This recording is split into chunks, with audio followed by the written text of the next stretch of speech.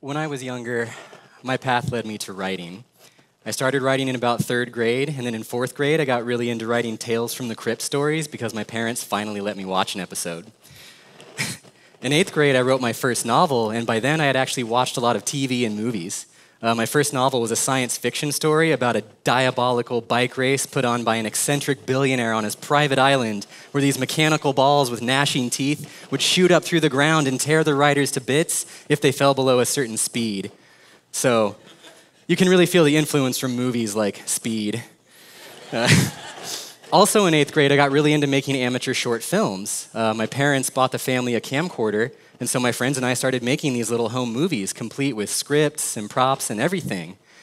And then, when I went to high school, I had the privilege of going to Tempe High in Arizona, and they had this amazing television production program.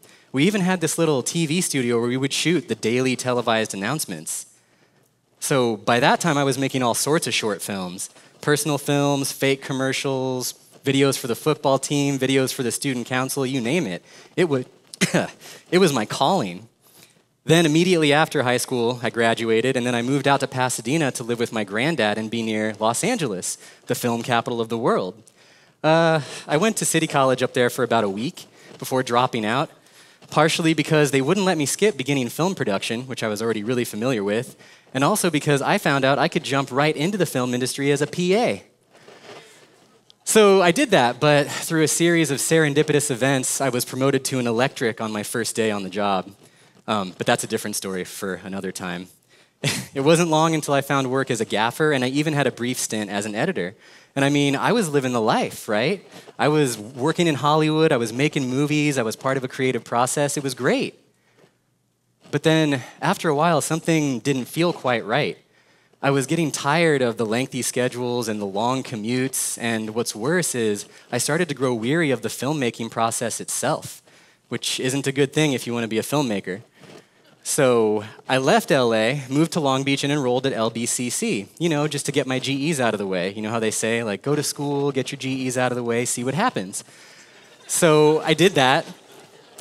And then I moved up to San Francisco, and this is back when it was more affordable and cleaner.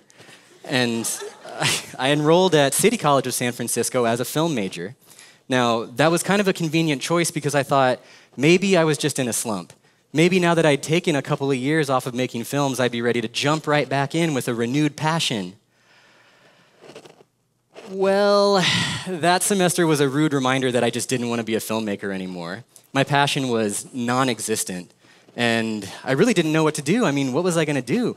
By that point, I had spent a third of my life studying film and trying to be a filmmaker, and now it was just inescapable that I didn't want to make films anymore. So I felt really lost, and I got pretty depressed, but I pushed through, and I transferred to San Francisco State University. And I considered pursuing some kind of a science degree because I'd always liked science and science fiction. But here's the kicker. I absolutely loathed math. I hated math with a passion. I used to give my high school algebra teacher hell about math. I was like, this doesn't make any sense, and it only makes sense if you just believe it to be true, blah, blah, blah. In fact, the only reason I passed Algebra 2 is because my friends and I made a movie for our final class project. It was called Indiana Cones, The Search for the Lost Conic. It had almost nothing to do with math at all, but we did flash the formulas for the conic sections on the screen for about 5 seconds. I guess that was enough to bump me up to a C. And then, actually, in fact, I had to retake the equivalent of Algebra 2 when I started at LBCC all those years ago. That's how far behind I was. Then I took college algebra, and then I took pre-calculus at San Francisco State. Now, that semester, my professor, Dr. Axler, who's amazing, by the way, you might know him, he was writing a pre-calculus textbook, and he implored us to read the book, in part because it was the book we were using for the course, and he also wanted to know if there were any typos. And there were, and I found a lot of them. I think that was my real motivation to read, was to find the typos.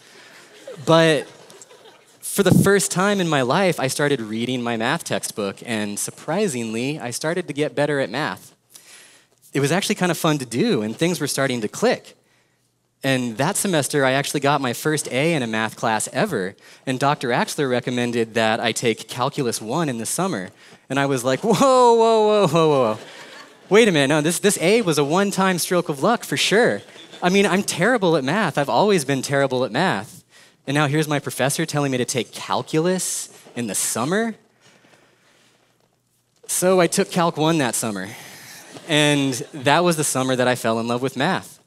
The following semester, I decided to major in math, and then I went on to get my BS in applied math and my MS in pure math, and now I'm an instructor here at Cal State Long Beach and at LBCC. Thanks. But wait a minute. How does that make any sense? Like, I hated math. I was a writer. I was a filmmaker. I was an artiste. Why math all of a sudden? Well, it turns out that the more revealing question is actually, why writing? Or why filmmaking? I fell in love with math that summer because I saw for the first time just how robust math actually is at describing things. I always thought math was very arbitrary and rigid and limited and couldn't really describe much. But then, in the first week of Calc 1, we started talking about infinity. And I was like, what? Infinity? I love infinity. I've been thinking about infinity for years and writing about infinity for years. And then what was even better is we started to use infinity to discover new things. And then later on down the line, when I got to real analysis, I was like, holy crap. And I had this epiphany. I realized that I wrote because I liked to communicate and share with others what I perceived about the world. I mean, that's not that far-fetched, right? I saw things and I wanted to share them with others. And then the transition from writing to film makes sense because film is a more effective method of communication. I mean, writing is just words, but films have words, pictures that move, sound, lighting, editing, acting, all these things to make it more effective, right? So if it was so effective, why did I abandon it? Well, it's funny because to see the origin of that dilemma, we actually have to go back to when I was in high school. So back in high school, my friends and I made a film that we were going to submit to a local film festival. I wrote and directed it, and I gave it the pithy title, Transcending Cinema. And it was a movie about how films had the power to affect change in a person's life. Get it? Transcending cinema? Anyway, so we finished it, and we screened it to about 30 students, and they really liked it. I mean, they really liked it. Some students were leaving the screening in tears because it touched them so deeply, and I felt like I had really accomplished my goal with this film. But then afterward, when I asked them what they thought the film was about, virtually everyone said, teen angst. What? No, this movie's not about teen angst. This is about how movies affect people. I mean, there were those kids in the first half watching the staticky TV screen, and then they all made major life changes in the second half. I mean, wasn't it obvious? Anyway, after that, I actually thought I had kind of failed, but I just kind of shrugged it off and thought, maybe I just didn't make the movie well enough. But later on in my life, when I was ruminating about why I didn't want to be a filmmaker anymore, I realized that I would never be able to make a movie that perfectly communicates the complex ideas that I find fascinating. I was coming to terms with the subjective nature of art. Art lacks objectivity most of the time, and no matter what I said or how I said it, using film, somebody could and would perceive an entirely different idea than the one I was trying to communicate. And I really didn't like that.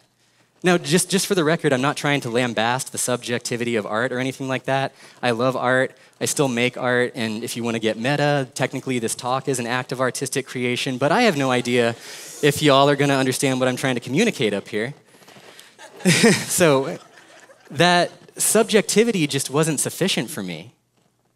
And that is why I had grown weary of the filmmaking process. All of that work to make a movie just didn't seem worth it to me anymore if somebody was going to completely misinterpret my art. I realized I was looking for a language. I was looking for a particular voice. I wanted to be able to speak perfectly clearly with others with zero loss in translation. When I spoke about a thing, I didn't want anybody to be able to perceive it any differently than the way I was trying to communicate it. I'm talking about this, not that. Well, that was the truth about myself that it took me a lifetime of exploration to discover. I mean, I think we've all felt the frustration that comes along with really trying to communicate clearly with others, right? Whether it be about something objective like directions to the store or something virtually indescribable like love. Well, for me, that frustration turned out to be very acute and very subconscious. Math was the language I was looking for. Math is a language that we use to describe ideas and communicate about them with others. But here's the best part. Math is the only language humans have ever developed that has the ability to communicate an idea with perfect fidelity. And it's rigorous, it's precise, it's logical, and anybody can do it, completely regardless of ethnicity, nationality, ability, sex, gender, height, weight, favorite food, favorite color, all of that. Mathematics transcends all of those things and gives a person the ability to communicate with another in a perfectly clear, objective way. And because of that, it allows us as human beings to dig deep into the complexities of reality and the imagination and make the ideas there universally communicable. I mean, that's an amazing ability for a sentient creature to have. You know, like, it's just such an amazing thing. And the best part is, once you can read and write and speak the language of math, it reveals these mind-melting truths about reality and our existence in general. Here's one of my favorite examples, okay? The set of rational numbers has measure 0. Got it? Okay. No, so what that means is, if I were to take a bowl and put all of the real numbers in that bowl and ask you to pick one out at random, there's a 0% chance that you would pick out a rational number like 2 or 3/4 or 17.88888888. But that means there's a 100% chance that you would pick out an irrational number like pi or e or the square root of 2, you know, one of those funky numbers. So in essence, the irrational numbers that can't be written as a ratio of 2 integers, they make up all the weight of the real line. Now, what's fascinating about that, or disturbing, depending on how you look at it, is that all of the numbers we use in our daily lives are rational numbers. Think about any number that you use when you talk about time or length or money or anything like that. It's a rational number. Even computers cannot conceive of irrational numbers because they have to terminate their processes. So when you hit that button on your calculator, the pi button, and it spits out that number on your screen, that number is not pi. That's a rational approximation of pi. What your calculator does is it stops computing pi at a certain point and cuts off the infinitude of decimal places down the line. But doing that makes the result a rational number. So, all of the numbers that you and I use in our daily lives, all the numbers that we use to develop all the amazing technology we surround ourselves with, is based on a set of numbers that is so small that it comprises virtually none of the numbers that actually exist. That's what we build our world on, that tiny little bit. Anyway, people are usually surprised when I tell them that I used to be a writer and a filmmaker, but I think now you might be able to see that that transition does make sense. I mean, I didn't really know what path I was on. I was just kind of following my gut. Writing satiated me for a while, but ultimately it left me feeling empty. Filmmaking was kind of the same, and then math came along and gave me everything that I wanted. A beautiful language, a robust language with perfect fidelity. But in all of those years, when I was writing those books or making those movies, never did I think I would end up becoming a mathematician or a math teacher. But now my career is more fulfilling than anything I could have asked for. I mean, my days are literally spent teaching this language to others and just trying to show them how beautiful and awe-inspiring and scintillating it is. And what's funny is my colleagues will tease me sometimes because I talk about the narrative in a math course. A math course is like a story. It has a beginning and a middle and an end. It has plot lines. It has recurring characters and cameos and historical context and Easter eggs, all these things. But just like any story, you have to read it from the beginning through the middle to the end if you want to understand the ending. That's why people find math so difficult. It's accumulative. If you don't understand how to do algebra, it's going to be really, really hard to understand how to do calculus. It's accumulative. I mean, that's like jumping into Game of Thrones after the Red Wedding without having watched the previous seasons. You're going to be confused and lost and wondering why everyone's so sad and angry. That's what math classes are like, you know?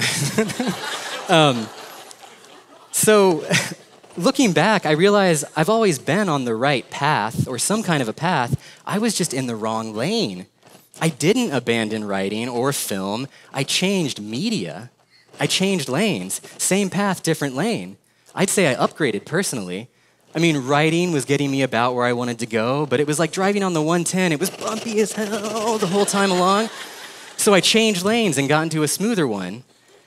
And this lane, film, was pretty good, but there were these potholes that would pop up and just rock the entire vehicle suddenly, unexpectedly. Then I just kind of drifted around wondering where I was going to find a smooth lane until I found and was gently guided to this super smooth, wide open lane, math. A lane like the Phoenix freeways. I don't know if you've driven on the Phoenix freeways, but they're huge and they're really smooth. But the best part is this lane, math, is as wide as the universe itself. And it's been a smooth drive ever since. So the lesson that I learned is that we can be drawn to something without understanding why. And we can abandon something without understanding why. But there's this kernel of truth, like a filament, winding through your life, connecting all of these feelings together. And once you can see it, it illuminates everything in the past and shines a light down the tunnel of the future. But that filament may be very subtle and very complex. I mean, do you ever feel sometimes like your path is broken or discordant or doesn't make sense sometimes? Well, I urge you, try to find that filament. Go somewhere tonight to a comfortable place and see if you can catch just a glint of it. It might be in your career. It might be in your relationship or your politics or your morals or your religion. It might even be in an unexpected place like the city in which you live, or the type of toothpaste that you like to use, maybe your favorite pair of socks. You might already be on the right path, but just in the wrong lane. So, drive safely, everyone, and thank you for listening. I hope it made sense.